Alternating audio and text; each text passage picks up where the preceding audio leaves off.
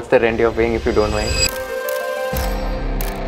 We are paying 15% over 135. I think we took it at 135 or 140, and now probably it's about close to 160 right now. Okay, so 160 per rupees per square foot per month. Okay, and you mentioned it's 1,25,000 square feet. Yes. So if I do the math quickly, it's around 1.5 crore a month, kind of a thing. That's true. Got it. Very, very nice.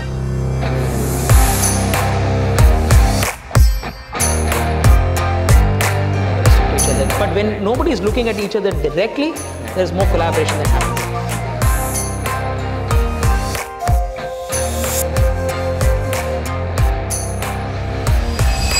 Hi everyone, welcome to Conversation with Kushal once again. Today we have with us the founder of Fractal Analytics, a company with a market cap of rupees 12,000 crores, company having revenues of rupees 2,000 crores with 4,500 employees.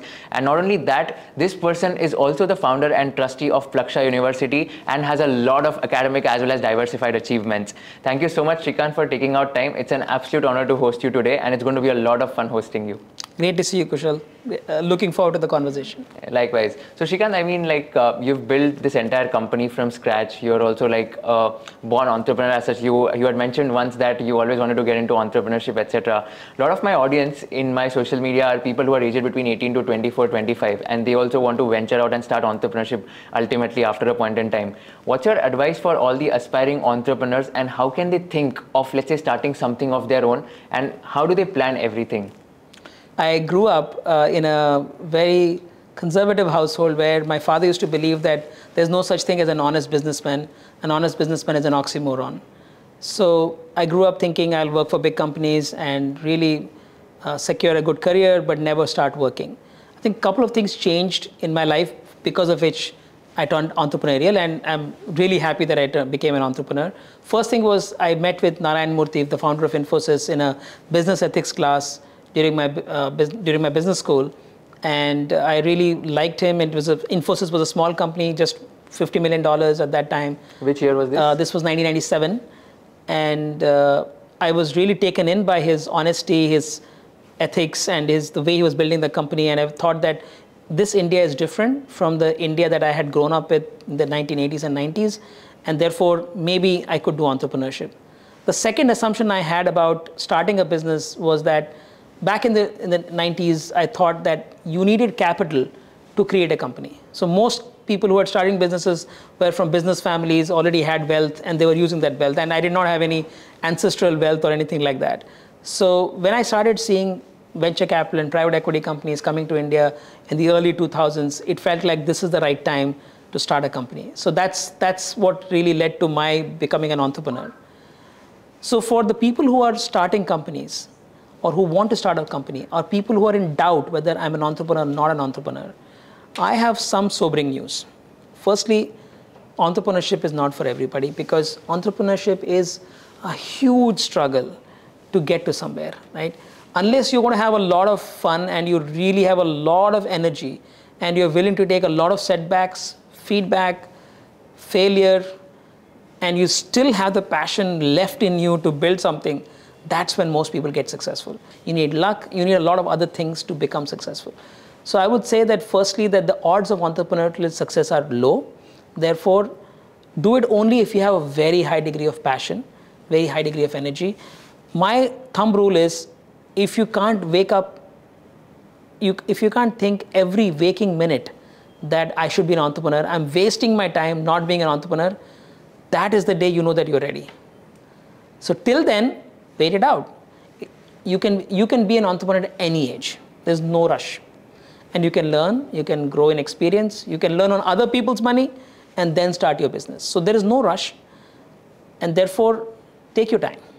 And only when that entrepreneurial bug has caught you and you feel like, look, I'm ready.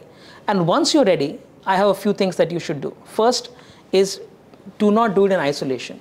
Find a co-founder. And usually, if you are the CEO type, find the CTO type in your kind of company, right? So one person is thinking of business, maybe thinking of people, thinking of selling. The other person is thinking of tech or the product.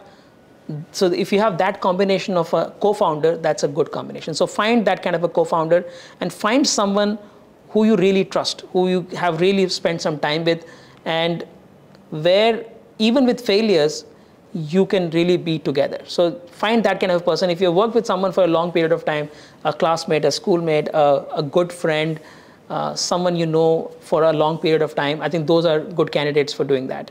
And certainly with that kind of a, let's say, a skill that is complementary to your skill.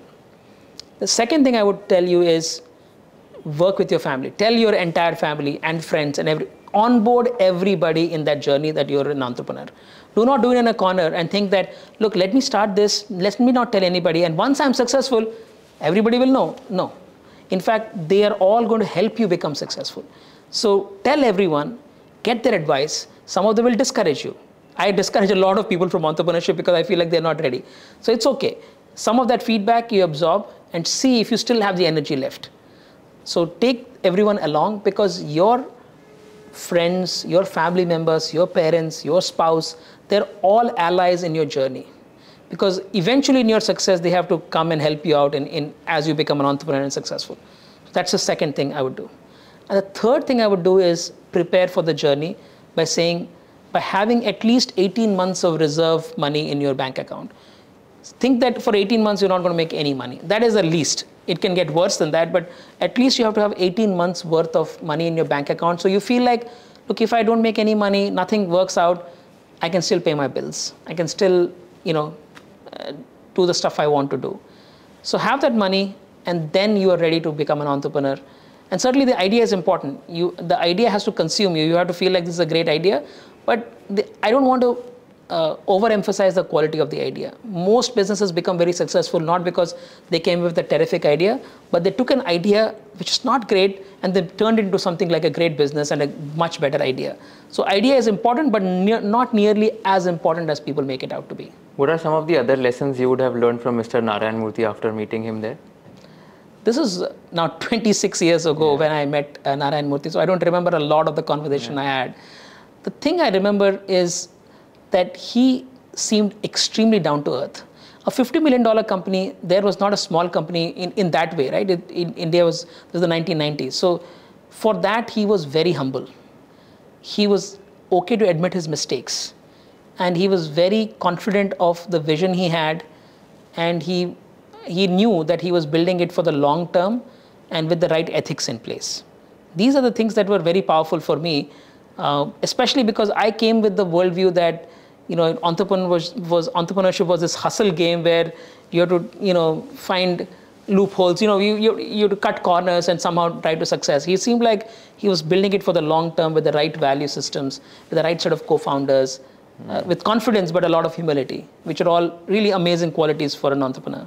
Right. And like when you said, right, like entire family or maybe all the friends, they are a part of your journey, I can very well resonate with it. Like in my life, at least, there has been like 2 instances where when I was studying for my CA finals, it was not me, it was my family who was studying for my CA finals because they were equally a part of it. Today, when I'm running my own company, it's like my family is also a part of it because they know they know the ups and downs, they know in and out, like everything about what's happening and what's not. And I think it's equally important for them also to be involved right from the beginning rather than towards the end. That's so true, because you may be the entrepreneur and you may be getting the returns, but everyone is suffering along with you. Exactly. They're all handling your stresses and strains. They're handling their own stresses and strains, and they're supporting you in that. And you want them to cheerfully support you and really be a part of the journey. And like they say, behind every successful man is a woman, or some things like that. There's a wonderful family behind every successful entrepreneur. Right. And we underestimate that in the way we think about the business. It's not a lonely game, especially because entrepreneurship can get very lonely. Especially if you're alone and you're building this business, you can get very lonely. It can be depressing. 1 in 2 entrepreneurs through their entire journey has a period of depression. So given that situation, the more you are connected with your friends and family, even friends are very important. So what happens in the initial entrepreneurial journey is, it happened with me. I started Fractal, not earning any salary for a long period of time, obviously traveling economy class and, not having enough money. It was really a struggle in the first few years. And you would see all your friends who were also graduated with you, they're all in fancy jobs, they're in, flying, obviously they're flying sometimes business class, they're wearing expensive suits. They have, you can see that they're in a different lifestyle. They're obviously succeeding in big companies, and you feel like I could have made those choices. And so you tend to isolate yourself from your friends and say, look, I'm a struggling entrepreneur. Nobody wants to meet me. So let me just stay in a corner. And that's a bad decision. I think you should just be open out and just be comfortable in I'm an entrepreneur. It's cool. Back when I started, entrepreneurship wasn't very cool. Now entrepreneurship is very cool. I'm doing a startup is not a bad statement. So I would say just wear your entrepreneurship on your sleeves, get your friends, and be comfortable with the fact that you are a billionaire in the making. Right. So that's okay. That's very inspiring. I think a lot of people would get a lot of motivation after listening to that. Like in terms of analytics and AI, right? Like since Fractal is an analytics and AI-driven company as well, I'm sure like a lot of AI-related conversations or analytics-related conversation would also happen in the company, because that's the backbone of the company. So I wanted to ask you, what are your views about how is the entire artificial intelligence space going to span out in the next decade, especially as far as the careers of all the people are concerned? So how can it be a complement and not like a substitute for the careers of people? It's a wonderful question, because in the last 15 years or so, AI has been steadily becoming better. So the world of AI started in the 1950s when the term artificial intelligence was coined, and this thing called Turing test was developed, which said when you can't distinguish whether you're having a conversation with a machine or a human, that's when the AI is really good, right? So it's passed the Turing test. So, but from the 1950s up to, let's say, early 2000s, AI was not really so good. And we had lots of what were called AI winters and AI spring, but lots of AI winters where funding dried up and companies struggled, etc.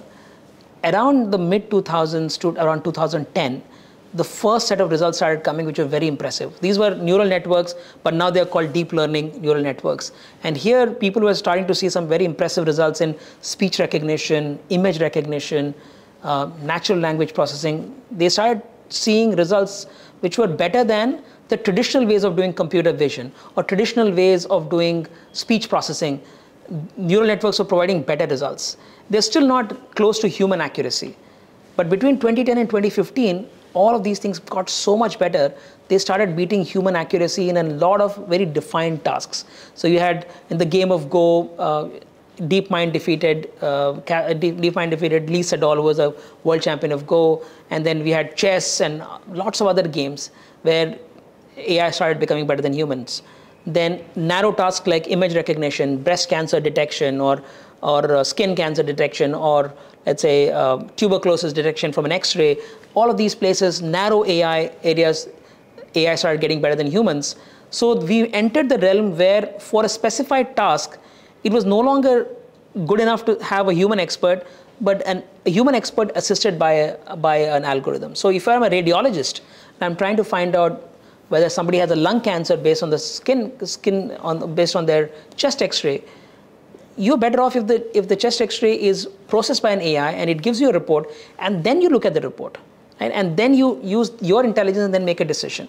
That's when I think you can make a better decision than doing it alone, because we've shown through results that you can AI actually beats an average radiologist and maybe even as good as a top radiologist. So the combination, therefore, is a wonderful thing. So human plus machine really started taking off. Now, 2023, we've seen a massive increase in the predictive accuracy of AI through this new area called generative AI. Now, generative AI is different from the previous world of AI, which we can call as discriminative AI, where it is about answering a question, specifying a probability, skin cancer or not, is the right move, etc., right, in a chess game, etc. Now we are in a world where it can produce content on its own. It can write a poem for you. It can summarize a document for you. A lot of things that seemed very difficult in the pre-generative AI world are becoming very possible now. So suddenly we see a massive increase in productivity across a whole range of tasks. So if I'm doing any kind of data processing, if I'm writing content, if I'm coming up with a new creative ad for a marketing campaign, each of these things, now I'm going to use generative AI to help me create those first drafts, sort of a co-pilot with me, a co-conspirator with me, a co-creator with me. When you do that, now instead of taking, let's say, 100 hours to do something, you might do it in 50 hours. Now, if you do that, if you need 100 people to do a certain job, you only need 50 people. So the need for workforce could shrink. That is the power of what is happening. So what you're saying is that AI is getting really better. It is It is going to be producing your first draft, summarizing data, driving productivity, bringing intelligence.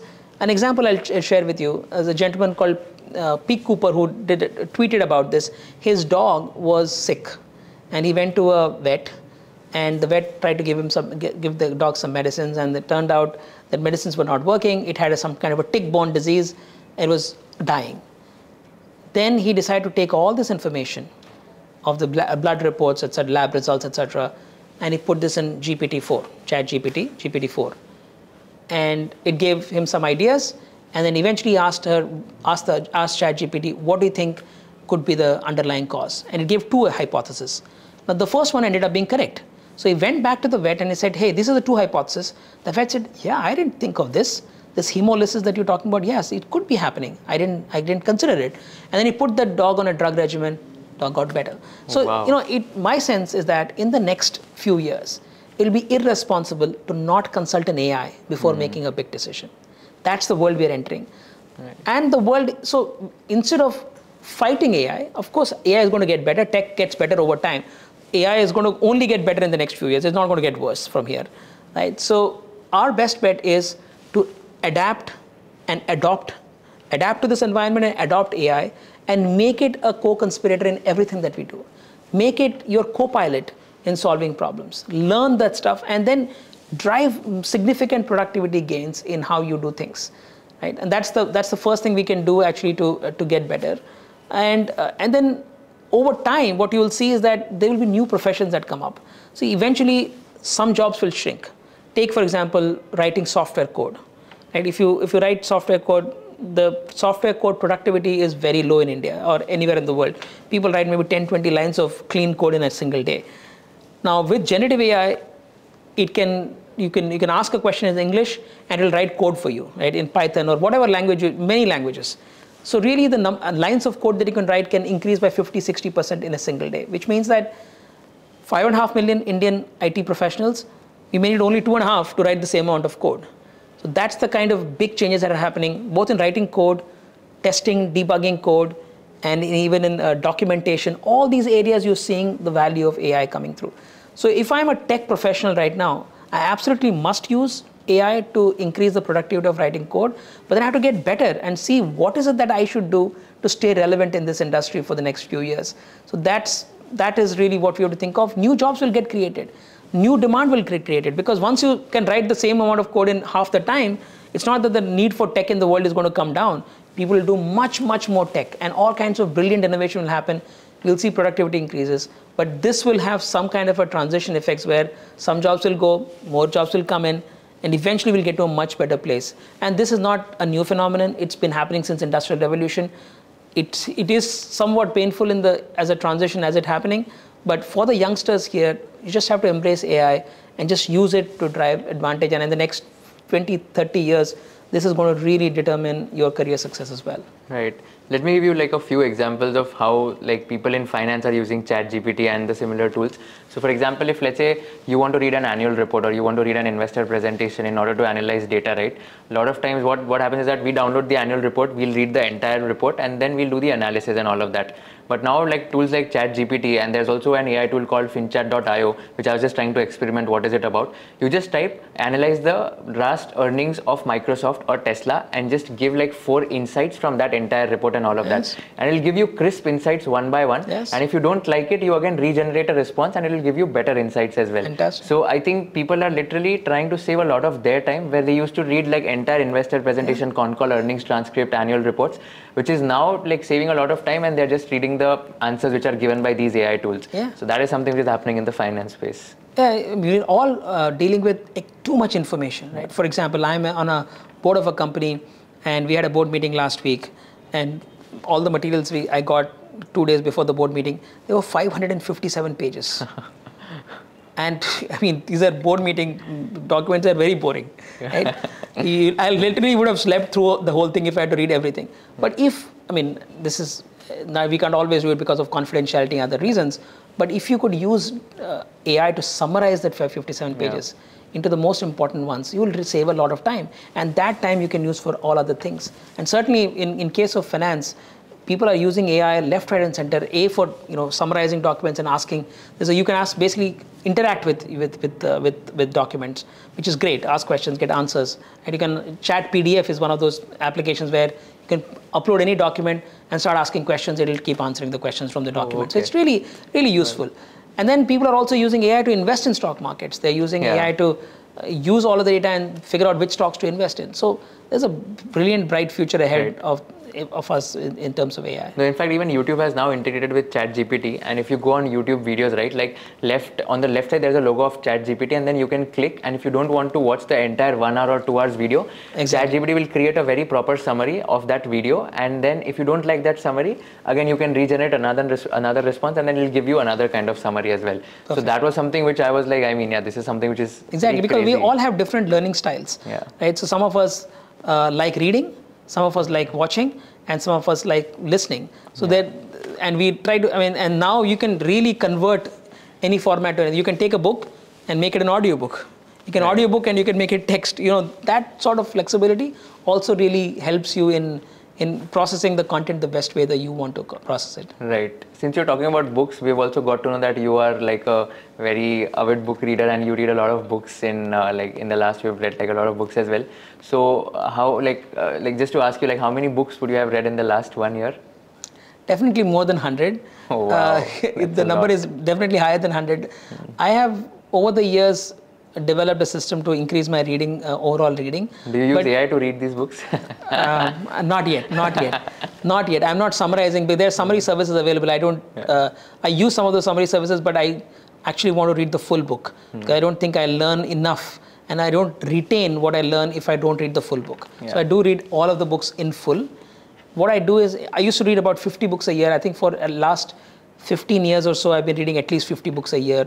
In most years, there have been some years maybe I've read less, but since COVID, my reading has gone up a lot because I think COVID gave me a little extra time, and then I have kept that pace even post-COVID. So I'm at averaging 100 plus books a year. What I do with this is, I try to read about 10 books in parallel at any point of time, meaning I have 10 books that I'm reading depending on the mood of the day. So if I feel like reading I look at the books and I know which book I feel like reading right now. So I don't push myself, but I find I'm very curious to learn. I enjoy it. Sometimes I read the whole book in one sitting. Sometimes I read in over months. Sometimes I would drop a book if I'm not learning much from the book. So I go with my energy. I let my energy direct how many books to read, which book to read, rather than pushing myself to read more than I should. But over time, I've realized that there's a lot of joy. Somebody has spent their entire career in doing something, and she or he is summarizing their learnings into one book, and they sell it for 200 rupees or 500 rupees or something like that. I feel like it's one of the cheapest ways to grow and learn, and I make the full use of those kinds of books. Yeah. So I read memoirs, which are very useful, of people who are autobiographies and memoirs of people who have succeeded or people who I really admire. Then I read fiction. I certainly read a lot of science and math books. For example, a lot of health and longevity and exercise, those kinds of books. I read, certainly business books and books on AI and so on. So it's a wide palette. I try to, and every time a friend recommends a book to me, I absolutely will read. If I really trust the friend, I will definitely read the book that she or he is recommending, because I find I get to experience new books in this way. So this is how I've built the palette over the years, but I think I would recommend book reading to anybody. It is, yes, podcasts and maybe YouTube is a faster way to learn, and for some people that works. I think the deeper you can go, a book can give you the kind of depth, unlike podcasts and YouTube, etc., they can be superficial sometimes, but books can let you go into the deep end of the things and explore it and give you time to process it. So it's a combination of all of these devices actually is very helpful. I know you're writing a book, and yeah. I'm looking forward to reading that one too. Yeah. So yeah, I think thanks to you as well for becoming a part of that book. It's going to release on 15th of August. Let's see how it goes. But hopefully it's like a good activity, which I've realized when you vent out something, when you write it out, it's like you vent out some feelings, and I think that is something which helps you also in order to stay confident and stay motivated, whatever you want to do ultimately. That is something which I've realized over the last few years, reading as well as writing. Both of these habits are something that have really helped me a lot in order to become more patient, more focused, and more concentrated towards what I want to do ultimately. I envy your the fact that you've written a book. I've been wanting to write a book for a long time. So good job on writing a book. It's a wonderful thing. No, I mean, I'm sure like you'll also write a book in the next 1 or 2 years itself, and we can't wait to read that.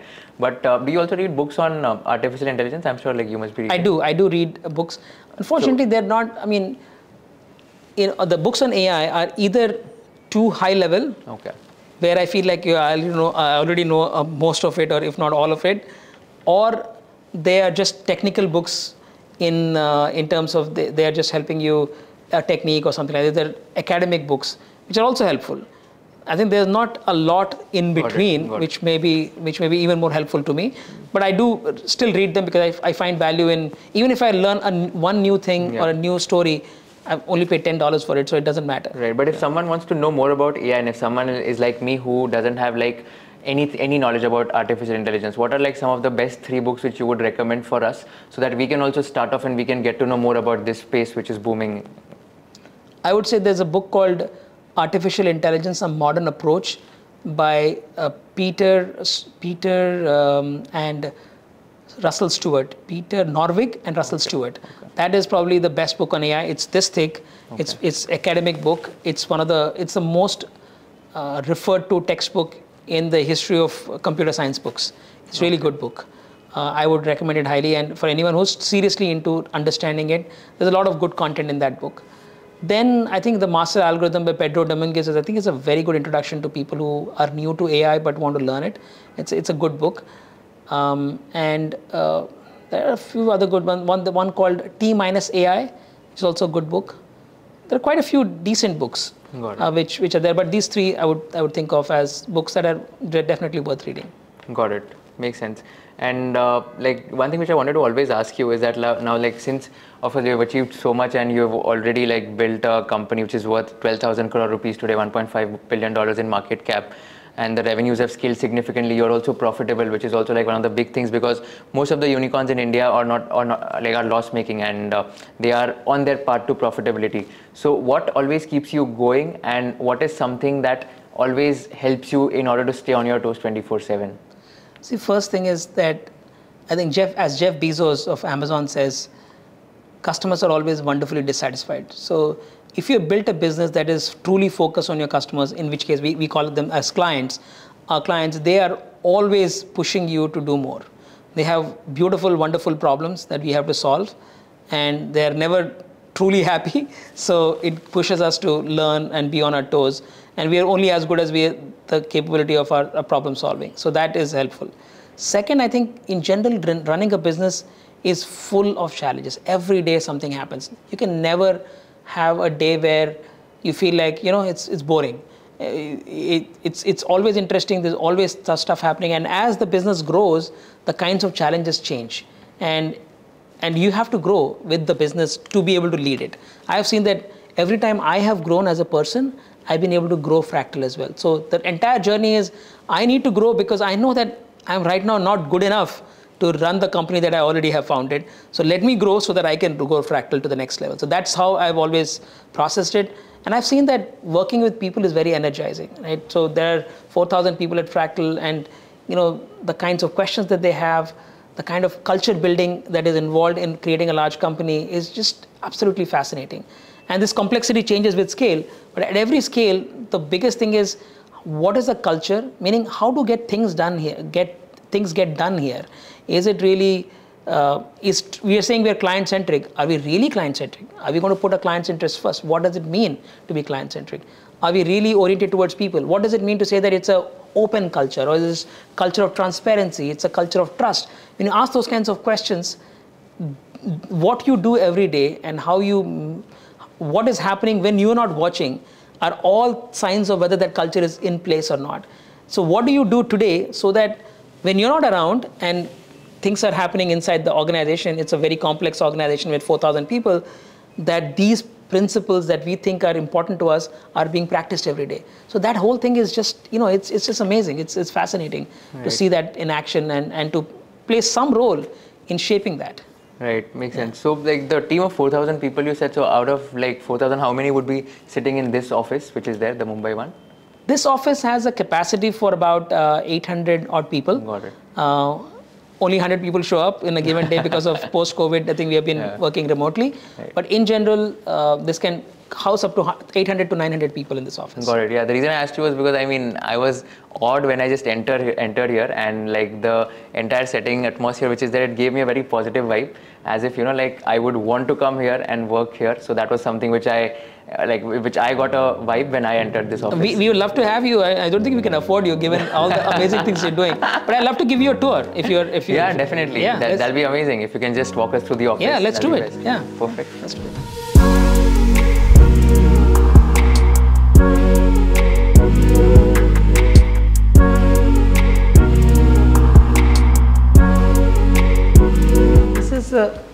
This is one of, there's a lot of focus on learning, as I said. Right. So this is a place where we can hold any training workshop. And of course, it's a regular training room with all sorts of touch screens and everything. But the good news is that this is something where we can teach and learn across Fractal locations. So there are similar offices, similar rooms in every Fractal office. So they can, when they dial into this, all the cameras automatically create a very good learning experience as if you were in the room. Right. So these are all connected rooms for learning. Right. We call this Hogwarts. Yeah. This is a school of learning. I'm sure you would teach here as well, right? I have taught a course called Machine Learning to Make Better Decisions. Okay. A full course for which had about 60 fractalites. That was the capacity we could handle. Yeah. I have taught the same course at Plaksha University as well. Okay. Which is I can teach it at an undergrad level, at a grad school level, or even at an executive level as well. Got it. I've tried doing that. So if I were to ask you between a teacher and an entrepreneur, what would you describe yourself as?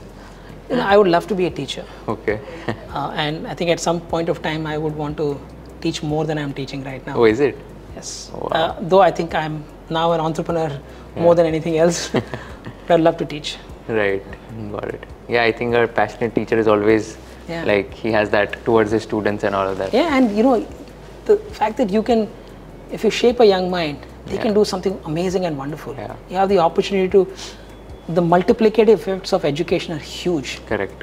So that is why, Plaksha University, because I thought founding a university can create, thousands and thousands of great entrepreneurs and great success stories, which alone, I can shape a few thousand people at Fractal, but this can shape literally the whole nation, which is just quite amazing. Correct. That's why super inspiring, your mindset about mentoring young entrepreneurs.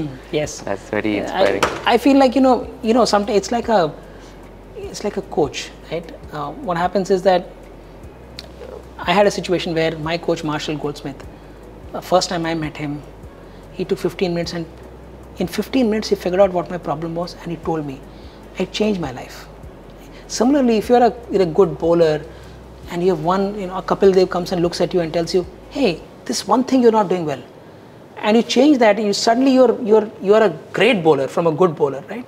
That can happen. So a little input goes a long way. A great entrepreneur, if you can see and give them that one tip, then they can, just overcome an obstacle and go to the next level. It doesn't happen all the time, but the power of coaching or power of mentoring is huge. Right. I agree. Yeah. But they look very nice actually. Yeah, exactly. Many lives in the Mumbai train system. Okay. So the idea is that 10 people die every day crossing the railway tracks in Mumbai. Seriously? Yes. I didn't so know it's this. the largest cause of death in the city of Mumbai, which is violent cause of death. So 3,000 people every year. My God. So this happens because people underestimate the speed of large objects. Evolution hasn't taught us that large objects can move very fast. So we underestimate the speed. We think we can cross the tracks, and unfortunately accidents happen. So what we did was to create this design solution, these yellow lines there. So because you see those yellow lines, it gives you a quick reference at the speed at which the yellow lines are disappearing under the train. Oh, okay. And you feel like it's coming fast. Okay. It gives you a much better sense of the speed than the train itself. Wow. And that's how many people avoid. It has reduced the number of deaths by about 50%. Wow. Yeah, that's a lot. It's very, very important. And there are a few others that are like that. I'll show you. Every office that we have, every floor that we have has an open library. Okay. Fractal is a lot about in learning, right? So books have to be accessible to everybody. Anybody can go pick any book and read it and return it. So Books are always there everywhere. So we want to surround ourselves by books. I'll give you a copy of my book. I'll request you to place it here. Of course, we would love it. Yes. Absolutely. We should buy many copies of your book. Well, this is like a very, I mean, I don't know, it gives a very positive vibe, a very fancy office. Yeah. I'll show you. These lights are also very lucrative, I mean. These are lights are all built for exactly for well-being of the people, and they're well designed for that reason. Got it. Oh, not this one. Nowadays, wow. we talked about content creation in content here. Okay. So all of the Fractal is building courses on Coursera, etc., on generative AI and other subjects. So these are all being shot here. We can actually do a full podcast or a guest show here as well, record a show like that. Right. So the idea is with this, we just created this recently. After COVID especially, this has really gone up. The usage of this has gone up. Yeah, this looks very nice. So what are these courses about? Like it's more about AI tools and all of that? Yes, a bunch of courses on AI. We have one is called Generative AI for Everyone, which is free for everyone on Coursera. And we are coming up with another course on problem solving in AI. Part of the course I'm also teaching, which is on Coursera. It's going to be released in the next 1 month. Wow, very interesting. So this is our what we call as is Singularity. This room is called Singularity. Right. This we call as the ideation studio. Right. And the idea here is that we should be able to have a creative brainstorming session. You see the shape of this table, and it's sort of not a usual shape, it's an unusual shape. Right. Because what we don't want is a confrontation in a brainstorming session. We don't want people to face off each other. When the table is shaped like a rectangle, people are are antagonistic to each other. But when nobody is looking at each other directly, there's more collaboration that happens. You see lots of whiteboards, you see big screens, and overall high ceilings, which are all sort of enable us to, and lots of natural lighting, which makes it very constructive for any board meeting or for brainstorming and so on. So that's really the idea of this room. This is shaped like a little pinball. If you see the little games that you played as a child, when you throw a ball and it has to come and lodge itself somewhere. It's like our sort of idea of solving complex problems using data and math. So this is just a tip of the hat for that. This is very fancy. One question I had for you was, I see a ring light here, by the way. So I wanted to ask you, are you becoming a content creator? Do you plan on becoming a creator? I don't think I will make the cut. But this is for, we do a weekly town hall meeting. Every Wednesday. We spend 90 minutes answering questions from Fractalites. And all questions are okay. And usually it's later in the evening, so I put that light on as I'm on that Zoom call. To the question that we're discussing about culture, transparency is one of those things. So we have every week 90 minutes answering questions, and that's how we've built that culture. Anybody can ask any question. All questions are upvoted on Slido, and we pick all the important questions and answer them, no matter how hard they are, and we put all the information out. And the documents we present to our people, to our board of directors, and to our clients are all the same.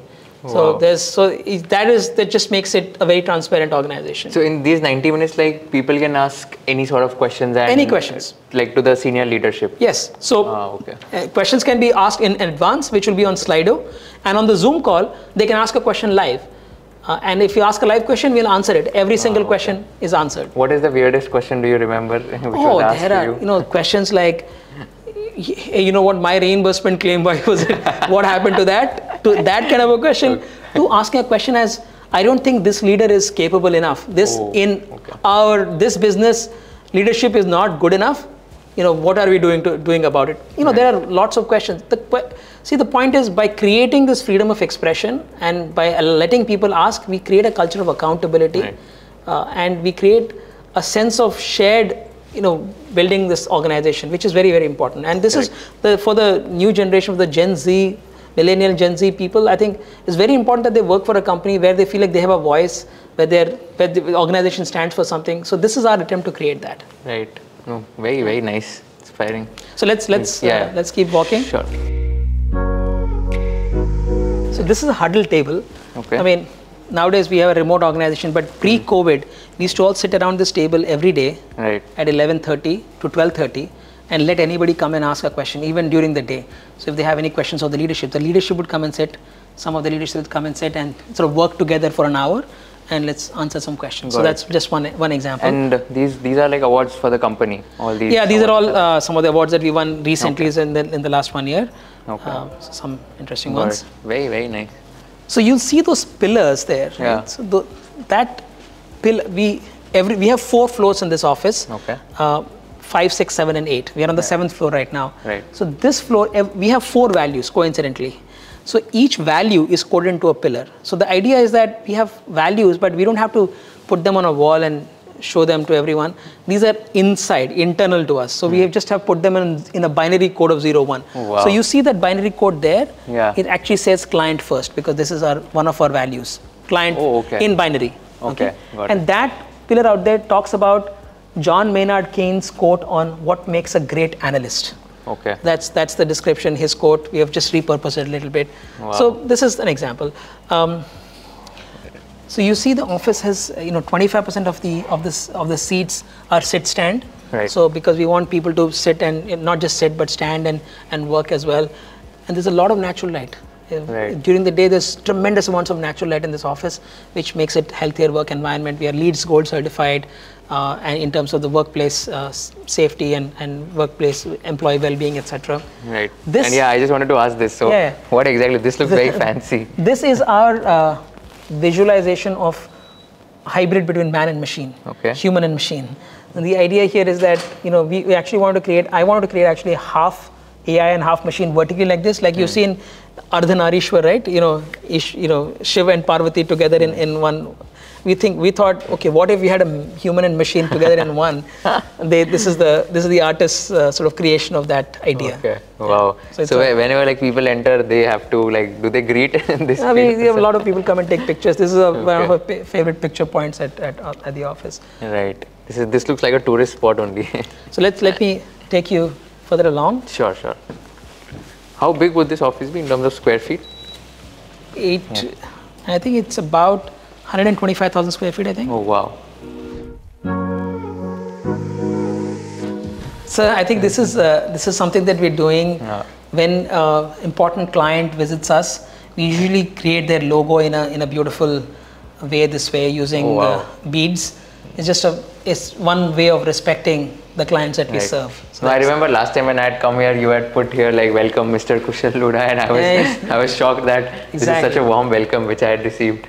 Exactly. Right. These are some of the greatest mathematicians and computer scientists of the last 100 years. We have good men and women who have created the field of AI and who have contributed to the field of AI. Okay. So an example is Grace Kelly is here. We have Ada Lovelace, who's one of the greatest mathematicians of all time. This is Claude Shannon, who came up with information theory. So these are some wonderful scientists and mathematicians. These are more like your role models, is it? Exactly. These are people who we are inspired by because they are the ones who created this space. Right. You can see, for example, I think this is Grace Hopper. There's Marie Curie, Alan Turing. Right. So these are the one who designed the Turing test. Correct. So you can, and we also have designed it for guests when they come in. We want them to have a good experience of Fractal. So they can, the idea is that they can, if they're here, they can actually quickly get a sense of who Fractal is. Oh, wow. So for example, if I say how, and it'll explain, it'll tell you some of the. Oh, wow. So this is my co-founder Pranay. Okay. So how many co-founders are there in Fractal? just Pranay and I, the two of us. Got it. Pranay is based in New Jersey. Okay. So and then you can just do a little bit of, you can see what do we do here. Wow. Let's say what do we do in engineering, for example. So it tells you a little bit. So wow. I'll just click that, and let's say what do we do? Well, artificial intelligence primarily is about applying data to solve complex Wow. problems and deal with. This is very innovative. Yeah, that's just. They just to I'll also try it out Yeah, please. Wow, intellectual. So the products that we've created is Wow. here. Very interesting. It looks more like a game, like exactly. try to gamify. So you can spend 10-15 minutes while if you're waiting for somebody. Yeah, correct. For example, solutions. Wow. Just say things like that. Yeah, very interesting. Only a free mind can fly. Wow. Yeah, that is a Fractals. One of the thinking is that as AI gets better and better, right, we will free up human time. And whenever we have freed up human time, human beings have come up with new stuff. Right. We have imagined the new stuff. If you are too busy doing the mundane stuff, you cannot imagine the next. So only when a bored, free mind can create the next big thing. So my daughter's school principal says that let your child be bored. It's a very good thing, being bored, because that's when they can think of the best ideas. Right. That's the idea of this. Very interesting. And this is a Sorry. It's called Middle Earth. Okay. It's actually our sort of restaurant, coffee shop, cafeteria. So right from the very beginning of Fractal, we've served all meals in the office. Okay. So breakfast, lunch, and evening snack for everyone every day. Wow. So we feel like people are doing their best work. We just take every interruption out of the way. Right. And food should be not one of those things that you should have to worry about when you are at Fractal. So that's the idea. Very nice. And this I mean this room can be divided into half. We can sometimes hold town halls here. Okay. And we also do some little events, or it can become a yoga studio in the afternoon. So there are various ways in which we use this area. Right. And what are these TV screens for? Like this is. So anything that's happening on that main screen, it's broadcast everywhere. Okay. So any other messages you can have on it as well. Like for example, everything that we serve has a calorie count, grams of fat, protein, everything is mentioned here so that people can take care of their diet and preferences and so on. Got it. Here we do a lot of behavioral science and design work. You can see the books are also different. Yeah. Another library here, they're very design books. What is this book, this thick one? This is... Good question. Let's see, it's got probably some... My God. Design classics. Wow. Yeah. Whiteboards. Right. See a bunch of post-it notes there. Right. It's like this is a space in which this team is trying to solve a problem. Right. That's the idea. Don't you get confused after looking at so much content? Yeah, but the idea of a post-it note is that you have an idea and a conviction in an idea, but only so much. You can always remove the post-it note and throw it. So that you don't get too stuck to your ideas. Yeah. That's why the post-it notes. Wow. But it's very systematic. I mean, the colors which are used as well as the colors of the sticky notes, the marker and all of that. It looks as if one very smart, like what do you call, that the person who has like sense of using colors and all, they have done it. Exactly. There are obviously a lot of behavioral science and design experts here. I think you've had a lot of creative people as well. Yes, exactly. A bunch of people are playing. Oh, wow. So there's always a fun element in Fractal. Right. So people are playing table tennis, they're playing foosball, there's foosball, some people are playing chess. So different games and different flows. But the idea is to do great work, you sometimes also need to take breaks. Yeah. And that's when your best energies can come out. Right. So they're playing these people are playing at what? 8:48, almost 9 o'clock in the night. Yeah. That's tells you a little bit about the culture. Right? Everyone comes in like casual, it's formals are not mandatory. We used to have a very detailed dress code which went up to 3 pages at one point of time. Oh, wow. So then we gave up on everything. In 2014, we said, you know what? We trust our people. Okay. We had only one line dress code. Dress as if you're going to meet a client. Okay. That's it. Now you decide what that is and we will respect your choices. Okay. So usually people are not going to come in shorts. Of course. Or they're not going to come in chappals. Yeah. Other than that, I think people make up their own design, their own aesthetics in terms of what they wear. And we respect that. And we're confident and we just talk to any client. But the idea is come as if you're going to meet a client. Yeah. That is the only one line guidance. Correct. So this is the final stop for our tour today. Yeah. So we have recreated Alan Turing's desk. Okay. Right? Alan Turing was one of the greatest mathematicians of our times. Yeah. He coined the phrase Turing test, right? And he wrote incredible papers. He was one of the pioneers of artificial intelligence. Right. Unfortunately, he was targeted for being gay. Unfortunately, he may have committed suicide towards the end. So his life is incredibly powerful and yet poignant. He was the one person because of which the Allied forces were able to beat Germans, because he could decode through this machine that he created. That decoded all the messages, the secret communication between the Germans. And he did the incredible math work and AI work which helped him do that. So we recreated his desk. This is the kind of typewriter he was working on. This is the kind of desk. Here's his umbrella, here's his jacket, and this is the sort of picture of the map of where they were. Okay. The equations that you see here are Fractal's equations of what we think will drive AI advantage. So we think results are a function of algorithms, engineering, and design. Error is a function of data, computation and techniques. So compute, data, and techniques.